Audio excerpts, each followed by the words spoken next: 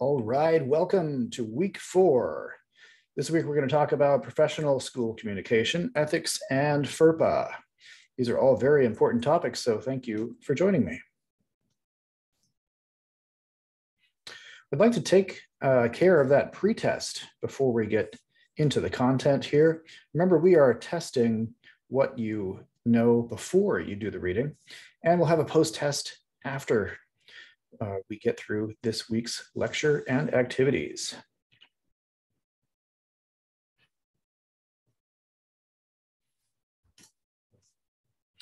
All right, let's get going on professional school communication.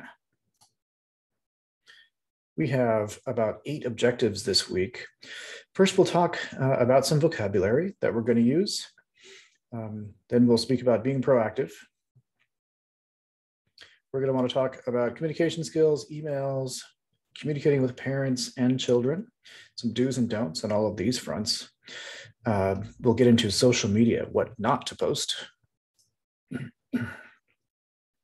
Next, we'll talk about confidentiality and ethics, as well as ASOP and substitutes, a couple of software packages that many districts use, and we will get into our ESSA test prep for the week.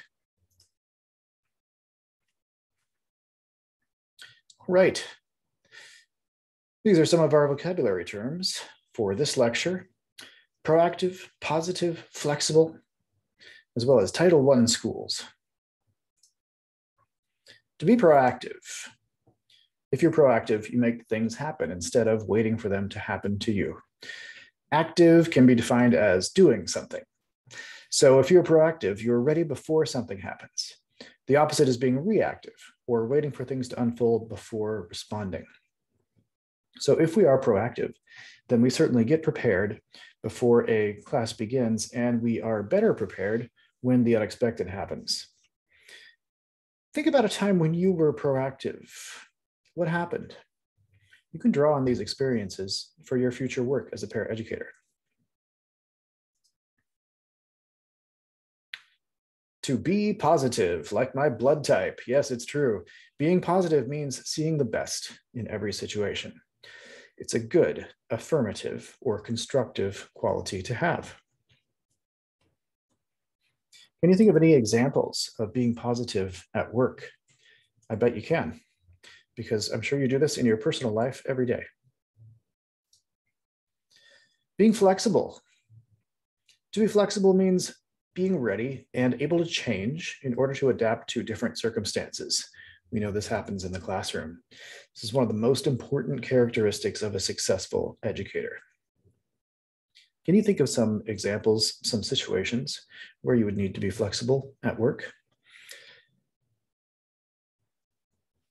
Throughout this course, we have talked about different situations coming up in the classroom that would require us to be flexible.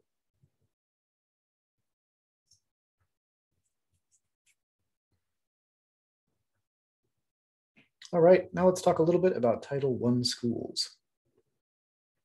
Title I Part A of the Elementary and Secondary Education Act, as amended, or ESEA, provides financial assistance to local educational agencies and schools with high numbers or high percentages of children from low-income families to help ensure that all children meet challenging state academic standards.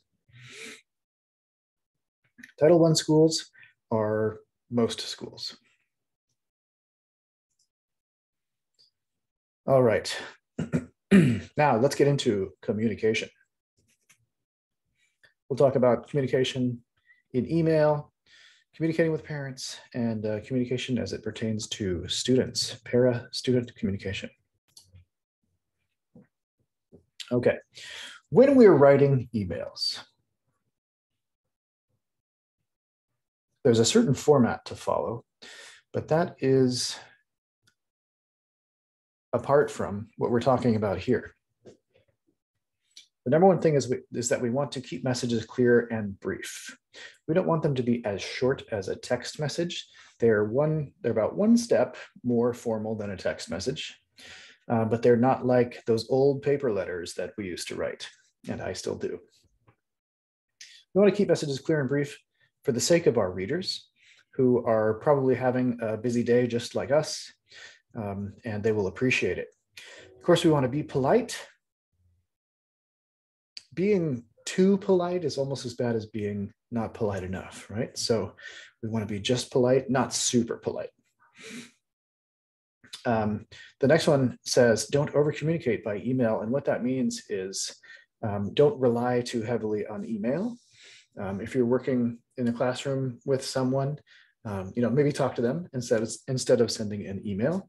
You'd be surprised that a number of people choose to communicate via email when they could just talk to someone who's near them. We want to make good use of subject lines. It's like a book. A book should tell us something about what's going to happen in the book and not something else, right? So the title should be related to the content. We want to check our tone. Tone should be not just polite, but also respectful. Yeah, I think that goes without saying.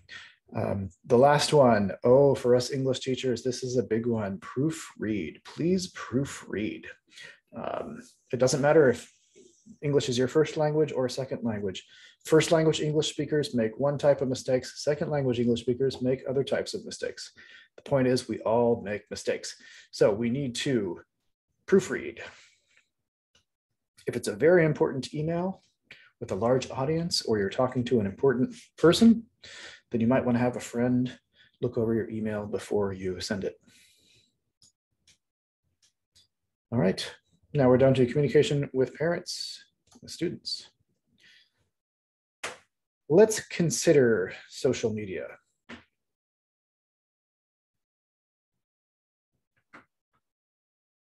I'm sorry, I forgot to talk about communicating with parents. Communicating with parents. Don't. Okay, that's the short. That's the short and sweet right there. Essentially, why I say that is that we are not authorized. We're not authorized to communicate any information about any student to the parents, although the parents are, in fact, their parents, and we know that. It's verified. We are not able to communicate any information about the students. The classroom teacher that you work with will have more to say about this. You don't have to take my word for it. But as a general rule, when a parent asks us a question about students, if it is a very, very surface level question, it may be appropriate to answer. But anything more than, did she drink her orange juice today, needs to be sent to the classroom teacher. And again, they will tell you what the parameters are on that. Communicating with students, we have talked a good bit about in this series of lectures. And we know that we want to be paying attention to them. We want to use their first names. We want to be genuine when we interact with them because they are human, let's say, bull chips detectors, okay? They will know right away if we are not being sincere. Okay, back to social media. Okay, this is a way that it's a sort of one-sided communication. If you have social media accounts that are public, you are communicating with the entire world. And one thing that the world does not do is forget. So when I'll tell you the same thing that I tell my students, nothing is ever deleted. Nothing is ever deleted from the internet. So if you make a mistake, the mistake is there forever. Now that doesn't mean don't use social media, don't post things, don't be afraid, be afraid of making mistakes. I don't mean that. I mean that I trust that you all, every single person who hears this, has the ability to check themselves before they make those posts. Think before you post, don't take a chance on jeopardizing your job. If you have any doubts, just don't post it. One rule that some people say is if you don't want your grandmother reading it, don't post it. But this goes even further because, your grandmother might like to hear about the things that the cute kids did during the day at work today. So think about people's privacy. We are not allowed to post about other people's children on the internet. And let's be intelligent. Don't post or send your resume around from work. Okay, if you are in a position where you are looking for another job while employed, which is the best time to be looking for a job, frankly, be sure that your job search is being carried out ethically. Use your personal email account, not your work email account. Use your own devices, your phones, etc. And job search carefully if you're currently employed. In the best of worlds, your boss would be aware of your job search and be supporting you in searching for your new job. If that's not possible, then the best that you can do is make sure that you don't step on anyone's toes while you're searching for a job. Keep it confidential, and here it means everything. Don't disclose proprietary information about your employer online, either good or bad. If the information is good, if it's good news, you still may want to ask permission to see if you can post it. Many people spend a lot of time grooming their social media, what's the right word, polishing their social media profiles with the eyes of, trying to see them through the eyes of a potential employer. Go ahead and find me on Facebook. My profile is public, but you'll see almost all of the posts are not. I think I have maybe a dozen public posts that you can see. That's all done intentionally. And the posts that my friends are able to see are very limited in terms of content. They simply talk about books I've read and places I've gone and stuff like that. You don't want to be, and pictures of me and my cute kids, of course, but we don't want to spill. We don't want to put too much information out there because, as I will keep saying, it is never deleted. Okay. There's that famous photo of grandma looking at the laptop screen. Be prepared for the consequences if you post something inappropriate. Chances are that someone will see it and you may be in trouble. So I don't like to be this cynical, but people say that your enemies spend twice as much time looking at your social media profiles as your friends do. That might be true. You know, there may be someone who is just not in your closest circle of friends, who may not be 100% in your corner.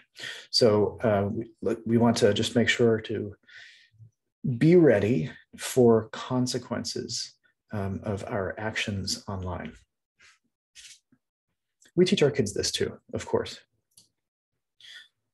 Think before you post, okay? Everybody has gotten, I don't want you to feel that I'm lecturing you. That's not my intent. I'm speaking from experience here. You know, everybody has gotten angry or upset and made a social media post that they've retracted later. Thankfully, none of us is famous, so we don't have any consequences in the media for things we do. You know what happens when someone famous says something they shouldn't and they delete it later. It doesn't matter. Everyone has already taken screenshots of it and it's all over the news, right? You and I usually don't have this kind of coverage, but still, we need to think about our close network, our communities when we're posting. All right. Now let's get into a sensitive topic, the topic of confidentiality. We have 6 main areas we'll talk about: confidentiality, the top level topic, professionalism, ethics, chain of responsibility, public relations, and phone and office etiquette. Okay, who needs to practice confidentiality? The short answer is all school employees. All school employees.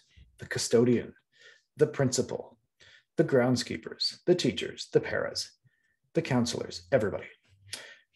Administrators, teachers, paras, cafeteria workers. Everyone is responsible for maintaining confidentiality. Let's talk about a couple of different relevant confidentiality laws and requirements. It's the law that all staff collecting or using personally identifiable information in public education institutions must receive training on confidentiality requirements. As a paraeducator in any California school district, you will receive such training and you will be paid for this training. Yay. FERPA, the Family Educational Rights and Privacy Act, is essentially our main law covering confidentiality in schools. This was passed in 1974. They updated it in 96. Parents and students over 18 are granted very specific and extensive rights regarding confidential information contained in educational records. So the effect is that parents are given the right to inspect, control to a degree, and challenge information maintained on their child. Again, under 18. Once you are over 18, it changes. You become the steward of your information over 18. FERPA applies to all schools that receive money from the U.S. Department of Education. So all schools, no, most schools. Paraeducators have a commitment to maintain ethical standards of behavior in the relationships with students, parents, their supervisors, supervising teacher, and other school personnel. Teachers have a responsibility to help the paraeducator develop ethical responses to situations that arise. We don't have to guess, okay? We never have to guess. A code of ethics can establish guidelines for appropriate behavior. So this is one of the things that you'll be discussing quite a bit with your classroom teacher at the beginning of a given year. All right. Let's talk about a code of ethics for paraeducators. Something established early in the year. So this is just an example, just a sample code of ethics. Engage only in non-instructional and instructional activities for which you are qualified or trained. This has been a theme, without saying exactly this, this has been a theme throughout our course so far. Do not communicate progress or concerns about students to parents, okay? Imagine, parent comes to you. I'm concerned about Johnny's this. I'm concerned about Janie's that. We need to refer them to the classroom teacher. Yeah, that's the safest thing to do. Refer concerns expressed by parents, students, or others to your supervising teacher. Okay, that's the other half of the same coin. We need to recognize that the supervisor has the final responsibility for the instruction and behavior management of children as well. This has been another of our themes, but here it's articulated. Okay, let's talk about the relationship between the paraeducator and the students and the parents.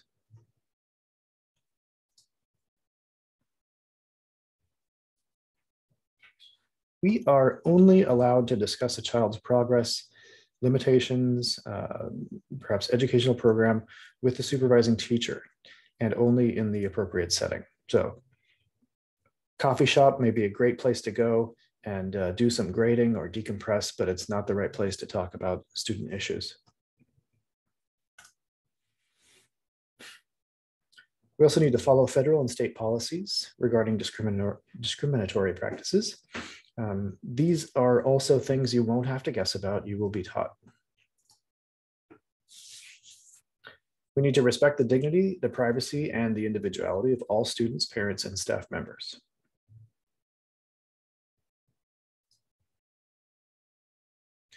And of course, we need to present ourselves as a positive adult role model. I've said before that the school children spend the majority of their days with us. So the more exposure they can get to positive role models, the better. We also need to use behavior management strategies which are consistent with standards established by local school district and prescribed by the classroom teacher. In our previous module on behavior management, we talked about this quite a bit. Okay, what about the relationship with teachers? Getting off on the right foot with your classroom teacher can be a huge benefit to you.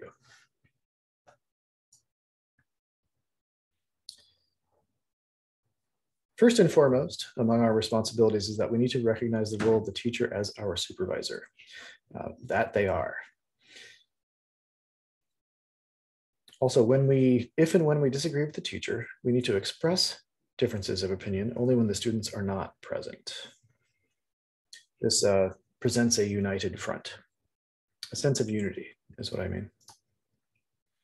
We should discuss concerns about the teacher or teaching methods directly with the teacher, not with other paras or with administrators, things like that. If the issues are not resolved through talking with the teacher, then discuss concerns only with the teacher's supervisor. Okay.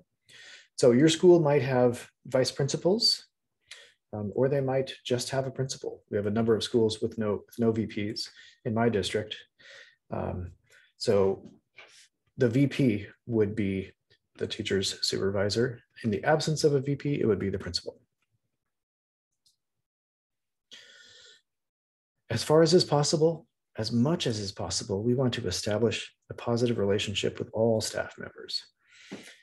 Any issues that come up with staff members, we need to keep confidential. We want to also follow the behavior and instructional management approach as established by the teacher. We keep coming back to this. It's that important. Well, thank you so much for being here. We have come to the end of the day 1 lecture of Unit 4 of the Paraeducator Training course.